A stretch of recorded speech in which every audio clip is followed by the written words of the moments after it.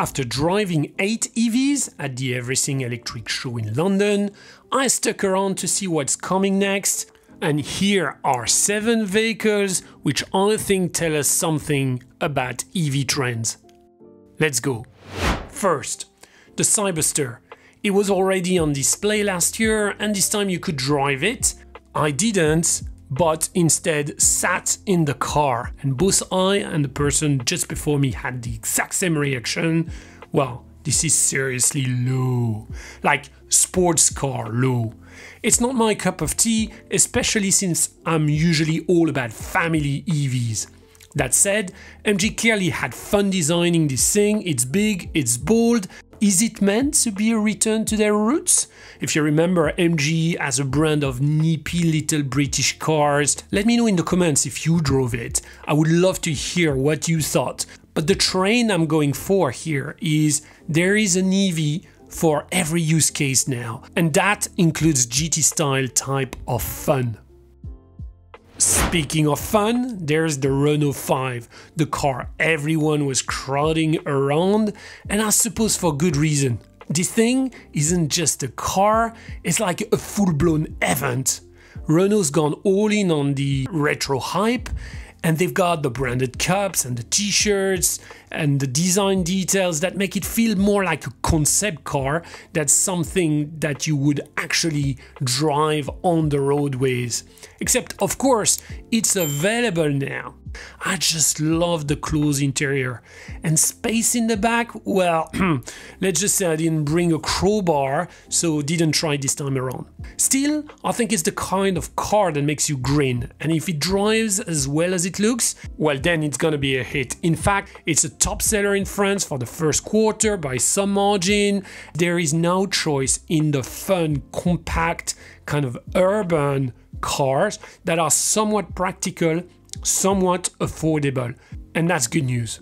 And that leads us on to the Inster. The Hyundai Inster is a small package, but Hyundai has squeezed an incredible amount of versatility into it. The front bench, yes, it's actually a front bench split in two, can move independently, which is wild for a car this size. And there's a clear sense of space, especially with the headroom.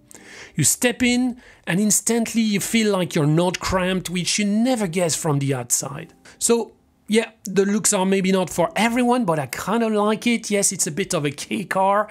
And even standing still, it looks nippy. And I'm loving it in white. I think it's just clean and has this futuristic vibe. I definitely want to drive that one, especially on a longer journey to see how it handles, and of course, as we do on this channel, to check out how efficient it is. And my sense tells me that it's actually quite a bit more efficient than the Renault 5, and it's probably the smart buy. So yes, the Renault 5 tugs at the heart, but the Inster probably is the smarter choice because Hyundai is just stellar when it comes to delivering good quality electric vehicles that just make sense and are good for the customers. Okay, let's talk about the Ioniq 9. You've just heard I can go all fanboy on Hyundai's smaller efficient car, but this thing is an absolute beast of the gentle kind. As Doug Scarlett was pointing out, I'd be sweating just trying to drive this thing around London. Visually, it's bold, it seems to be designed for efficiency. Nothing like a silly old Range Rover. Oops, I just lost a few subscribers there. If you've got a big family and need something more like a van than a coupe, this Ioniq 9 might make a lot of sense. In a way, it's the antithesis of the Cyberster, right? It was low and sporty, this is tall and practical. Yet Hyundai's design language still shines through. It has the big shoulders, the clean lines, the signature light bar across the front. Honestly, this is light years away from the Hyundai I once drove in California. I think it was 15 years ago. And frankly, from our beloved Ioniq from 7 years ago. Now they're pushing into new territory, and I like it. So my train 3 is very simple. Hyundai and Kia are still in top EV form. Speaking of big, painfully big, Cybertruck. Seeing the Cybertruck indoors puts its scale into perspective. It feels out of place. The Model Y and the Model 3 look surprisingly small next to it. You can't help but wonder, what purpose is it really serving? The Cybertruck always felt like a bold idea, but maybe also a distraction. If you watch my test drive video on the show, you'll see that I was surprised by how much I ended up liking the Model Y. But with another delay on the more affordable Model Y, it's hard not to question where Tesla's priorities are heading. So how about this for Trend 4? Do EVs need Tesla after all? I didn't spend much time at the Deepal stand.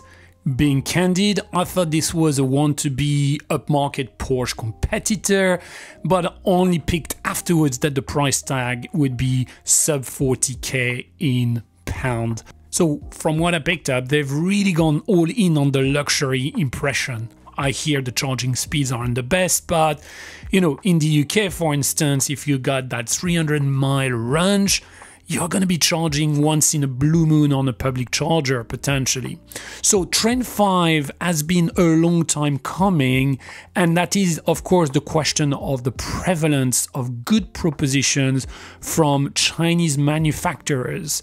If you believe the stats in front of us, in Europe, there's still a lot more to do. The key brands are European and American, and of course Korean, not Chinese yet. 5% market share on the top 25 brands. None of the vehicles that are the top sales come from a Chinese manufacturer.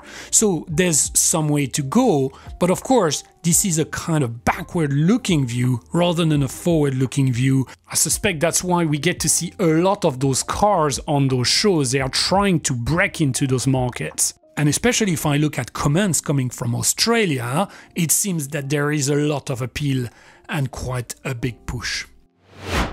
Now, before we wrap up, there's one last thing I wanted to show you, and it's actually one of the most important. It's not just about electric cars anymore, it's buses, delivery vans, service vehicles, the stuff that really keeps a city moving, right? They had their own stands at the show, and it's a real reminder of just how much electric has already been embedded into places like London. Would you rather have a bus like this? Or like that. So electrification of public transport and commercial fleet, in many ways it's not a trend, it's just the reality of what's happening now, and that's fantastic.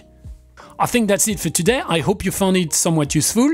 As ever, please show some love and click that like button, subscribe, and for now, thank you very much and goodbye.